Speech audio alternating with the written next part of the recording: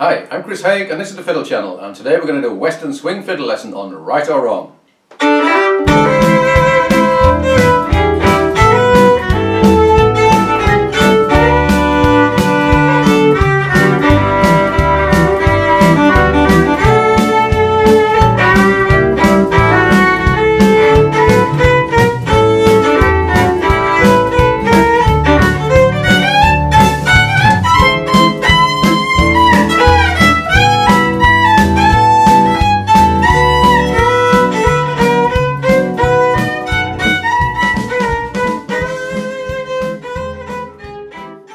Right or Wrong was written and recorded by Mike Markell in 1921, and it was picked up some years later by Bob Wills in 1936, and he recorded it, and the same year Milton Brown recorded it as well. And George Strait in 1984 with Johnny Gimble on the fiddle also had a hit with this. I'm going to give you several different versions. I'm going to give you the basic melody with nothing fancy on it. I'm going to give you some ornaments, some double stops, some shuffles, and right at the end a Western swing solo. There's lots more Western swing like this on the Fiddle channel, so do have a look, and if you like my videos and would like to support me in some way, then do take a look at my Patreon page. Let's get down to business with the main melody. So I'm going to go through this slowly, and then we'll do it with the chords. 1, 2, 3.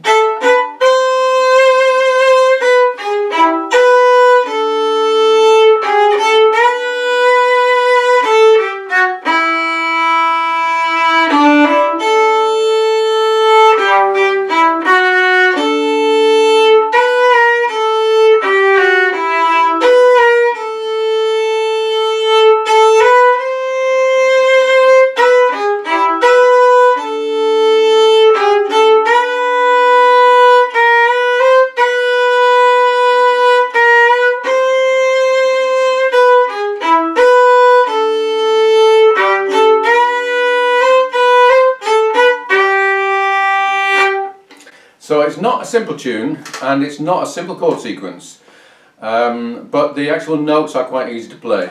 Let's do the same thing, but a little bit faster and with the backing.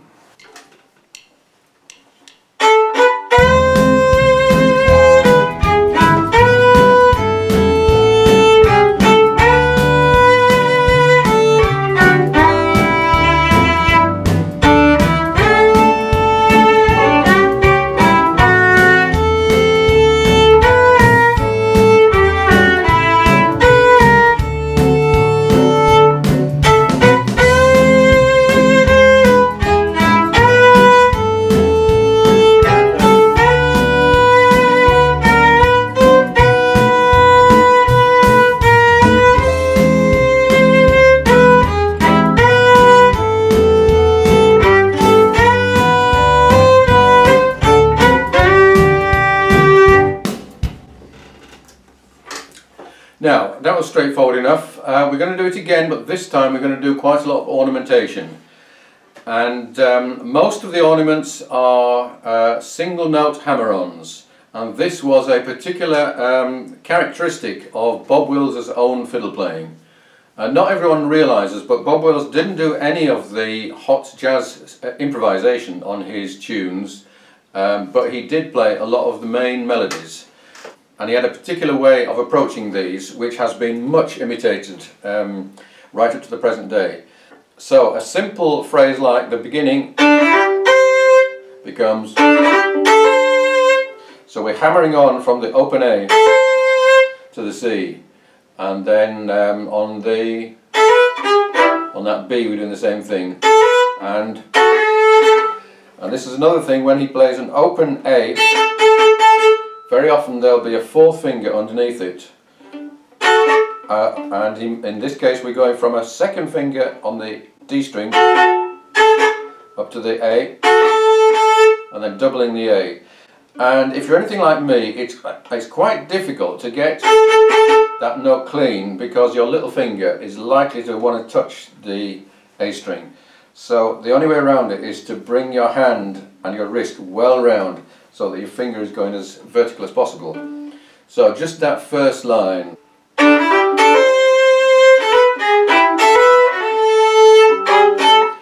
then we've got, and then a little run up to the A.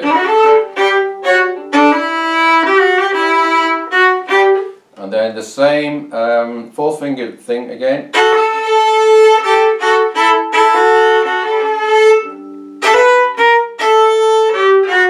Hammer on, second finger hammer on, hammer on.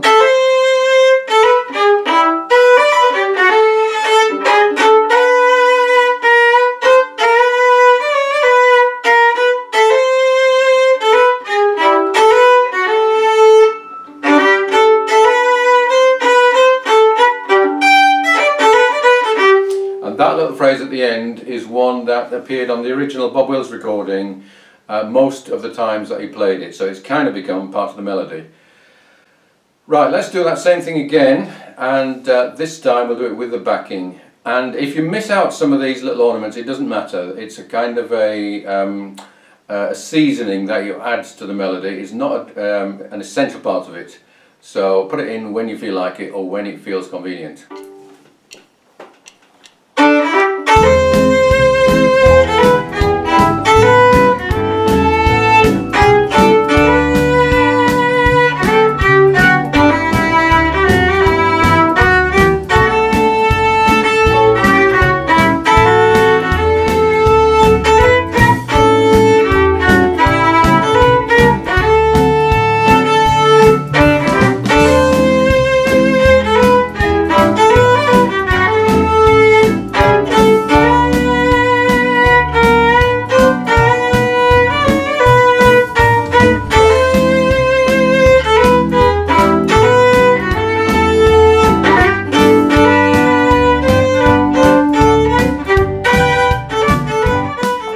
Okay, now let's look at some drones and double stops.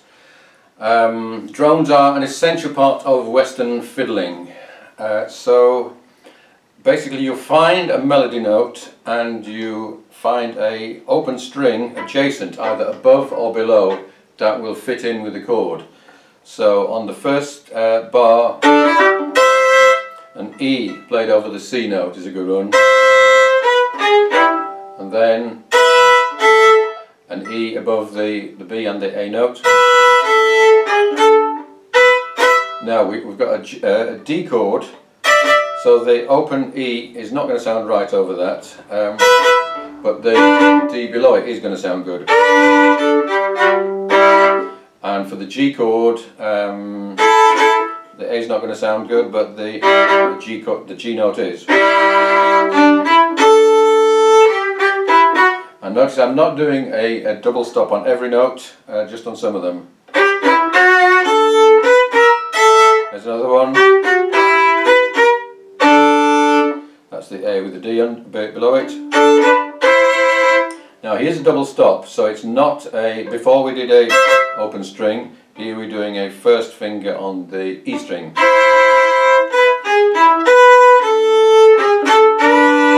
D drone. Okay, here's a B chord and we're putting a F sharp note, which is the fifth of the B, below the B note. And here's a tricky one. So we're playing a C with the second finger and we're playing a G sharp with the fourth finger, because that G sharp is the third of E7. So, and then for that B note we're placing then G natural under it. So we've got the nice movement from to down one.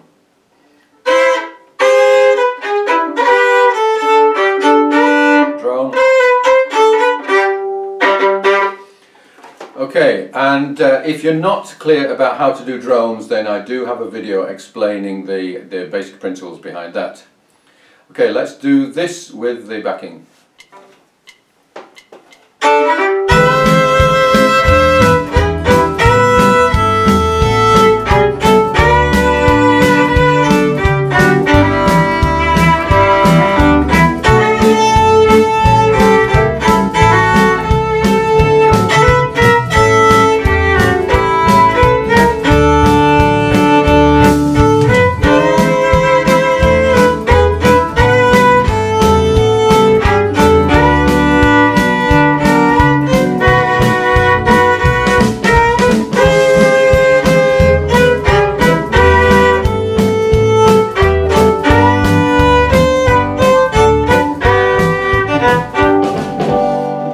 Now notice that I didn't do any of the ornaments, or not many of them anyway, just because I wanted to concentrate for this particular one on the double stops.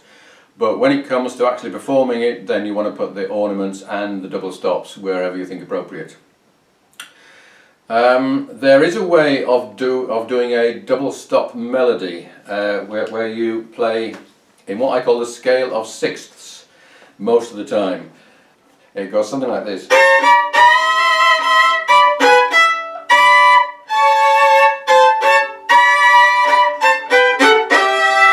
That kind of thing. So we're moving, we've got a harmony which is an inverted third or a sixth below the melody line, and it wouldn't be too hard to work out the whole thing doing that. But check out my video on the scale of sixths if you're interested in how to do that. It's a good way of giving the impression of twin fiddles, even when there's only one of you. Next we're going to look at shuffles, and to be honest, this is not an ideal tune for shuffling, but you can play either the Nashville Shuffle,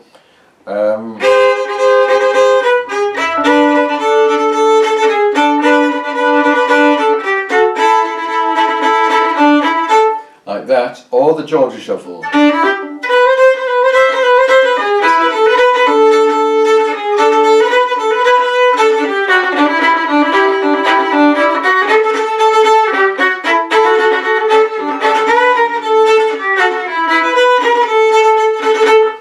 And that would work if you were playing fairly discreetly behind the singer. It would help to provide some drive. And particularly if you were just a duo and someone was singing, then that would help a lot with the rhythm. But as a lead line, doing shuffles all the way through it, I think is a bit kind of destructive on a tune like this. It's also a little bit too slow for shuffles to work well. But I'll just go through once and I will put some shuffles in.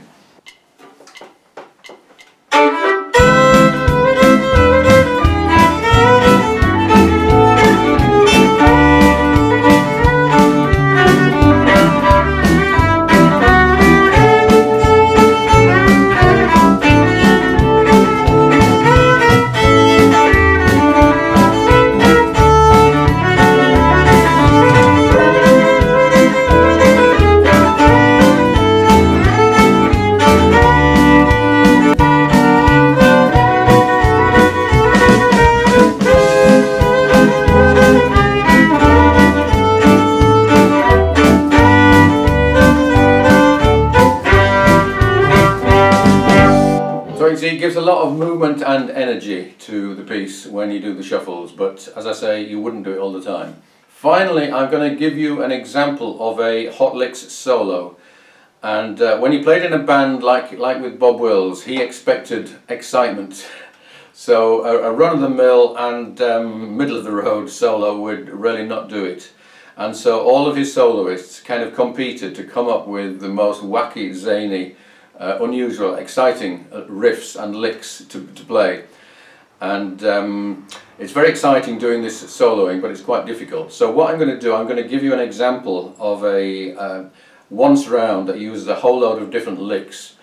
I'm not going to transcribe this, but if you look on my Patreon page, for those of you who like to support me, then there will be a transcription of these licks and a video explaining how I do them.